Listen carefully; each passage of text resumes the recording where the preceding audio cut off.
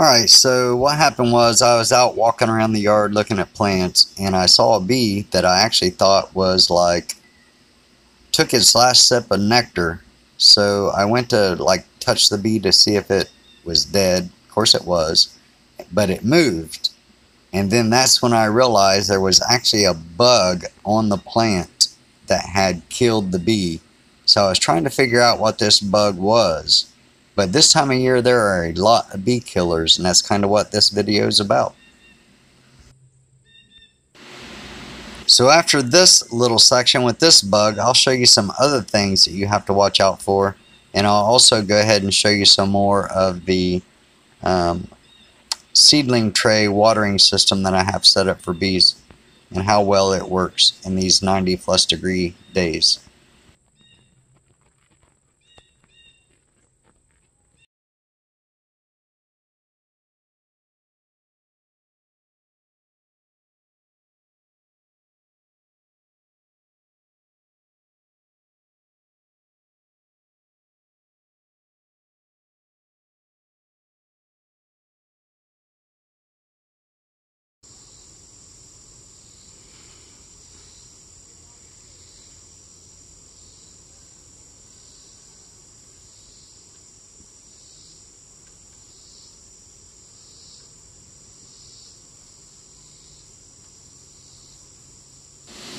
There's kind of a funny story about this, and I'm getting ready to get into that in just a minute, so make sure you stick around for it.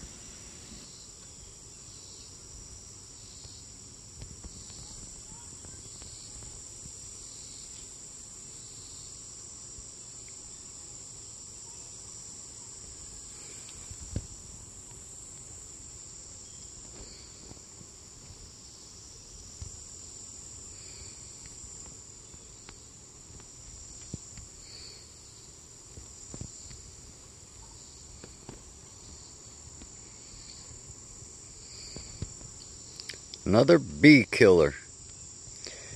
Long story about this spider. Originally, he had his web was about 8 inches in front of the entrance of this hive, and I knocked it down because that's kind of cheating.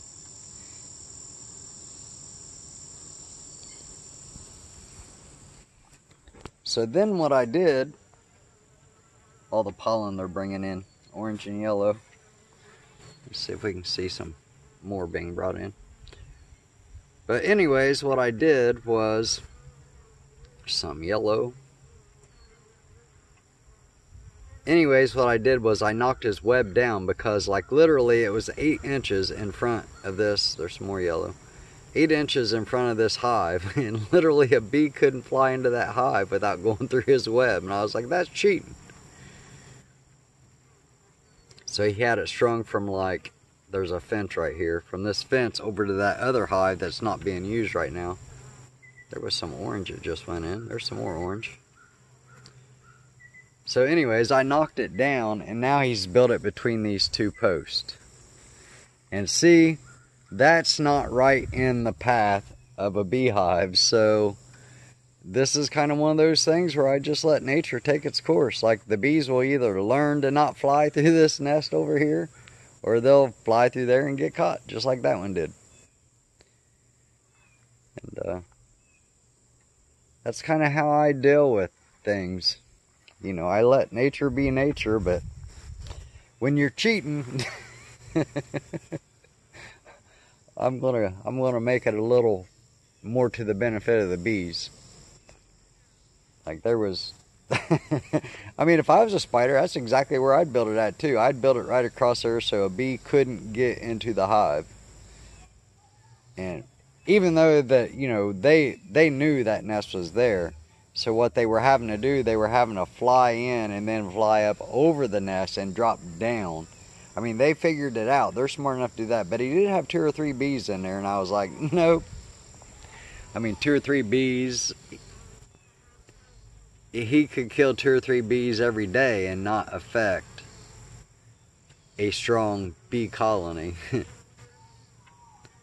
All that pollen coming in. I tell you, we got another honey flow going on. It's not a strong one yet, but maybe we get some rain, it probably will be. A lot of people don't realize you can have blooms everywhere, but if you don't have moisture, you don't really have a nectar flow. So they're calling for rain in, I don't know, midweek toward the end of the week. And hopefully it's enough to get things going. I've got, this is the hive that I was from a swarm. Originally it was one ware box and I put them in a Langstroth because I already had Langstroth frames drawn out, or I put them in there to draw out the Langstroth frames. I drew out that box in probably less than a week. I've got my ware to Langstroth hive adapter on there. My idea was that before winter they would build out enough of the bottom to where I could remove the Langstroth hive, but it don't look like that's going to happen. So the Langstroth's probably going to have to stay on there over winter. And then what I'll do is hopefully get it off next year.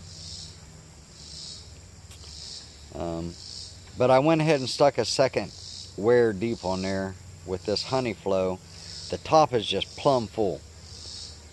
And I'm kind of hoping they get more of that second ware hive built out, because then once I have 3 boxes on this hive, it'll be really easy to remove that Langstroth, whereas if I removed it with only 1 ware box, it'd be a little tight over winter. So just waiting to see what happens. Depends on the honey flow. If we get a really good strong honey flow, chances are that those 2 ware hives will be built out all the way and plumb full of honey, and I can take the Langstroth off. The other hives are all doing good. They're all double deeps with a super on. My long hives, my test hives are doing really good, and the hives in the front yard are doing really good this year too. So I'm just hoping for a really good fall honey flow, which we don't. Usually our honey flow in Kentucky, northern Kentucky where I'm at, is usually just enough to get the bees through winter. Sometimes you'll have excess, sometimes you won't. You just never know. So kind of hoping for a strong honey flow. If it's anything like spring, it'll be rocking and rolling here in about another week or 2. That's what I'm hoping for. I'm hoping for a rocking and rolling year, because we don't get those very often. Anyways, thanks for watching.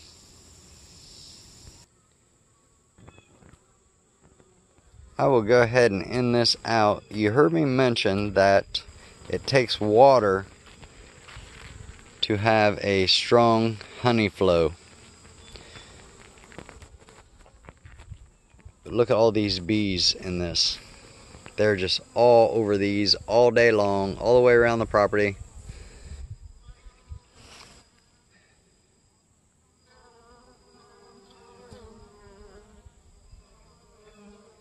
I've done numerous videos on this already. And as the day goes on and gets hotter, there will be more and more and more bees. There will be hundreds of bees in here. And there's other bugs besides bees that knows where this water's at too.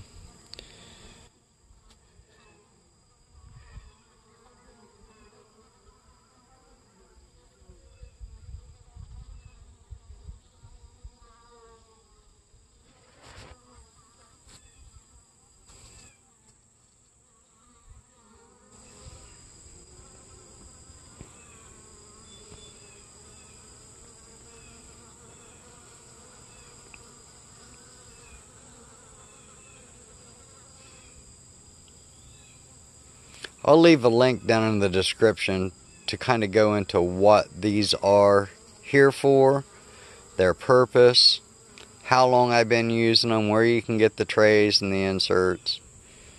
And just a quick overcap. I've got like 20 of these sitting around my property. There's 2 right here. They're just sitting all over the place. What I do is I fill, you notice that they're not clear full of soil. There's a reason for that. That keeps when we get a heavy rain that keeps the water from running over the sides and running out, I actually want it to capture the water. So I fill them about half full of soil, sometimes a little more, sometimes a little less. I let whatever weeds want to grow in there grow. And then I take and fill them up after the sun goes down, I make sure they've always got water. So if there's like a dry spell where it hasn't rained in a while, I'll bring out, I've got gallon jugs of water. I fill them up so that they're always got water in them.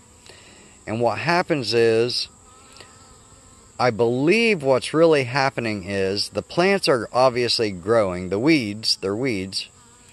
They grow, they bring in the carbon dioxide from the air to create oxygen, right?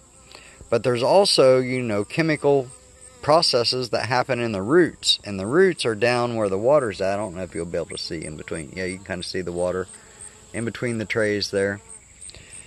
And they're releasing nutrients back into that water. And then the bees will come here to get those nutrients. And what they do is they suck the water up off the top of the soil. You see there's water on top of that one. Now these other ones don't have water on them, but the soil's wet. So what the bees are doing, they're getting down in there, they're lapping that water up. Then they take that water back to the beehive. That's what they use to cool the beehive down. They basically have their own air conditioning system that's made from water and them fanning their wings. But there's nutrients in that water that the plants are providing. So that makes these very popular all over my yard. You can go to them anytime that it's hot outside and it's been kind of dry weather, and they'll just be all over these things. And I live relatively close to a lake, like it's less than 200 feet. 3 sides of my property to the lake. But they'll always go to the closest spot. Now one thing I've noticed is, kind of an experiment, I've got another tray over here that's just got water in it with some wood planks so they don't drown. They very seldom go to it. They always go to the ones with the plants in them. The weeds. I call them plants because I'm kind of like intentionally growing weeds, but they always go to the one with the weeds. Now it doesn't mean they don't go to that one. You'll see that one, there's a bee that just landed on those cups. Those wood things in those cups are to keep the bees from drowning. They'll go to that, but look at how many bees is over here compared to there. I mean, they're just everywhere, slurping up that water, slurping up the water.